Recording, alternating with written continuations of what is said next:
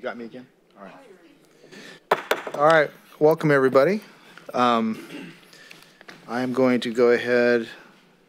Well, first of all, we were all present, and confirming through Diana or Shannon if we have anything to report from closed session. Thank you, Mr. Mayor. There are no items to report from closed session. All right. And we are all here. Let me read the information regarding virtual council meetings. The governor has declared a state of emergency to exist in California as a result of the threat of COVID-19.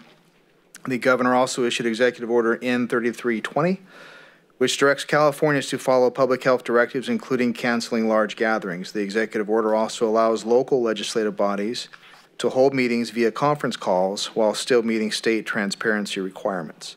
The public's health and well-being are a top priority for the city of Yuba City, and you are urged to take all appropriate health safety precautions. How to participate in this virtual meeting. This meeting is utilizing the GoToWebinar application for this live broadcast. For this meeting, we will be using the questions functionality of this tool in order to accommodate public comment. On desktop computers, the questions section of the app is located at the bottom of the GoToWebinar panel. That is on the right side of your screen. On mobile devices, there is a question mark on the bottom toolbar that opens the questions screen.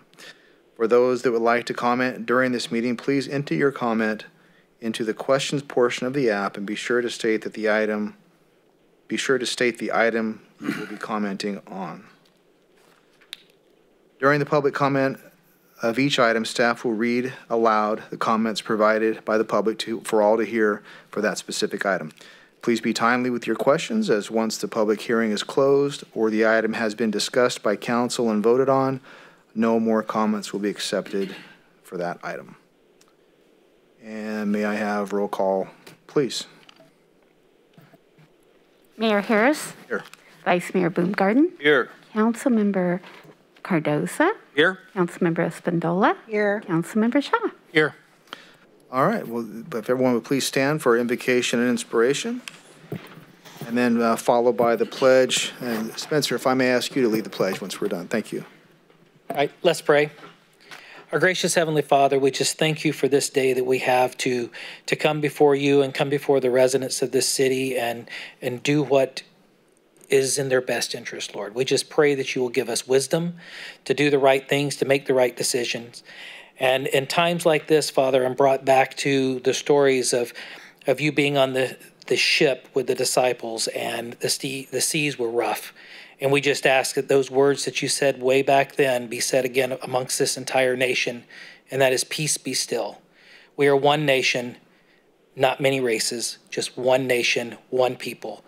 And Father, we just want to give you the glory and honor, and we want that peace to be still. In Jesus' name, amen. I pledge allegiance to the flag of the United States of America and to the republic for which it stands, one nation, under God, indivisible, with liberty and justice for all. All right, thank you. We have any agenda modifications at all? Nothing? All right.